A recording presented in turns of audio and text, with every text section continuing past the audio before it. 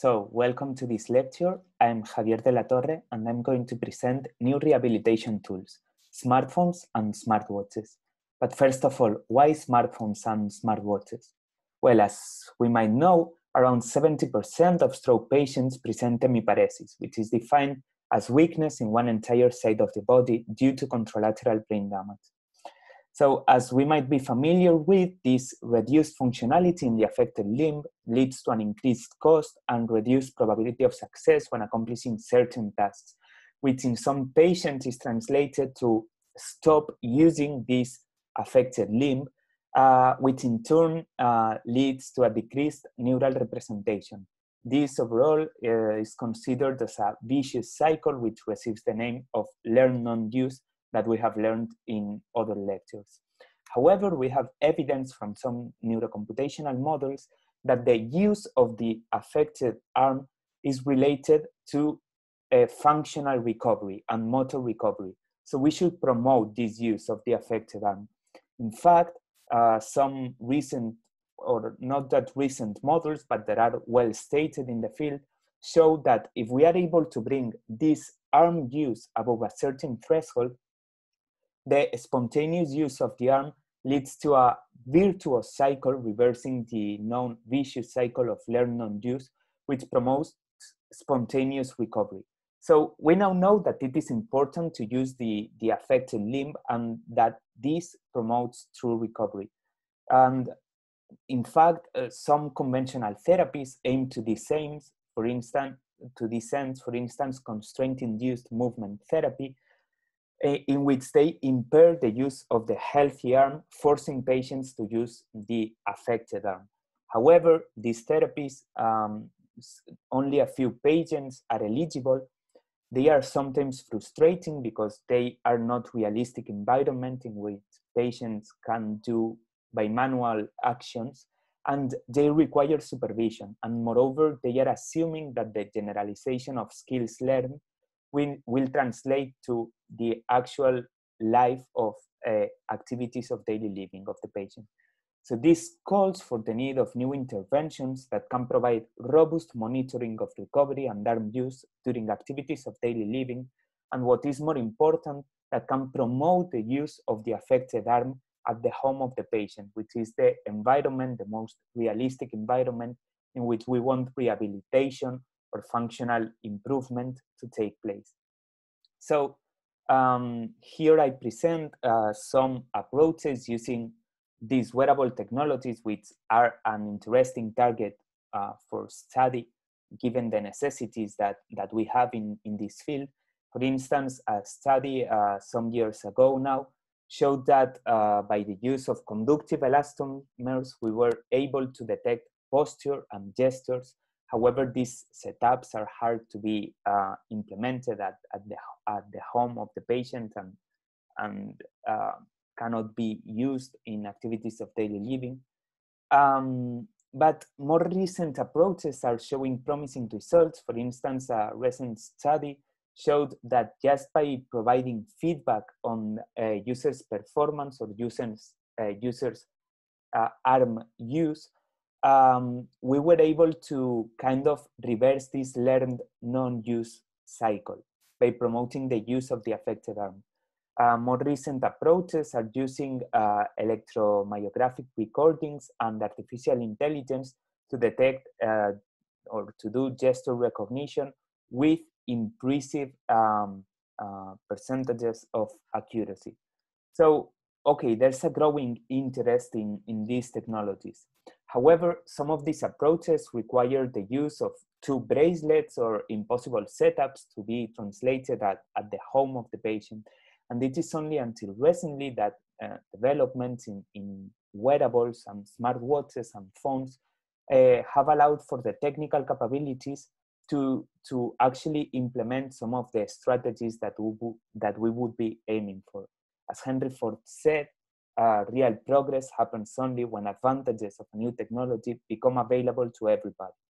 And this is the case. We are seeing an enormous increase in the interest of mHealth market, which topped to around $8 billion by 2018.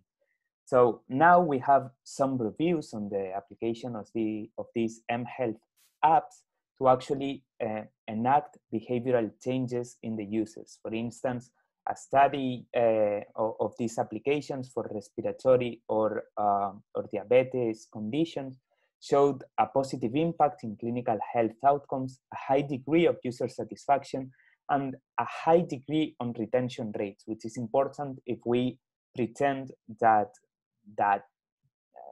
these improvements are retained in the long term. We also have reviews on the application of these technologies for rehabilitation purposes, and they showed that for monitoring, these devices present good psychometric properties to measure activity, and as an intervention tool, they present positive effects on some medical and clinical outcomes, such as the Fugel-Meyer scale. However, they agree that more research is needed to actually present them as a strong rehabilitation tool. More recent studies show that in 41 stroke patients, for instance, that they were presenting a chronic condition, this study showed presented a battery of exercise to be performed at home, and it showed that these kind of technologies promote adherence to home exercise programs and better acquisition as compared to conventional therapies.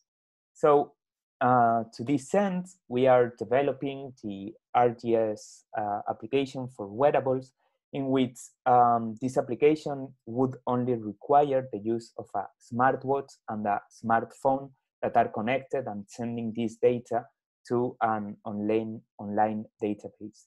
So here I'm presenting how we can use this technology both for intervention and for monitoring. For instance, for treatment, we have shown that we can detect different activities of daily living depending on their level of motor demand. We, moreover, are implementing a module based on habit formation principles. So the alarms that this system provides, such as the frequency of the alarm or the saliency, or linking some of these behaviors to contextual cues, how these technologies can promote the adherence to positive behavior and patient empowerment. And moreover, what this technology allows for is to set personalized feedback depending on patients' capabilities. So we can set personal goals of arm use depending on the state of the user, providing an optimal level of challenge depending on the condition of each specific patient. In doing so, we can see using synthetic data how this system can adapt to the performance of the user and provide more difficult or easier goals depending on how this patient has performed during, for instance, the last week. Moreover, we can also use these tools for monitoring. For instance, a study in 2010 showed that an activity that consisted on circle drawing presented a very high degree of correlation with Fugel-Meyer clinical scales. So to provide this robust assessment, we can implement these kind of activities into these devices, these smartwatches, and by studying different parameters such as the range of motion of the patient, movements, roundness and velocity, or intertrial variability, provide a robust assessment that gives us more longitudinal information and that can complement the clinical data. Moreover, this data can be used to improve the models that try to model the dynamics of motor recovery. For instance, these models in which Krakauer presented the proportional recovery rule and distinguishing which patients can be considered as recoverers against non-recoverers, or how the use of the paretic limb can extend rehabilitation beyond periods that previously were assumed to be no longer beneficial. So for instance, extending recovery beyond 1 year after the occurrence of the stroke. This is data that is novel and has not been able to use before. and that can provide some insights on how treatments should be done for each specific patient.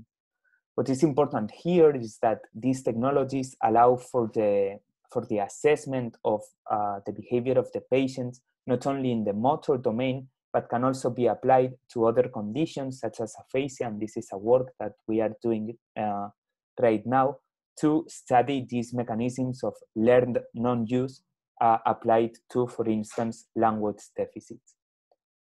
So thank you for your attention, and that's all for this lecture.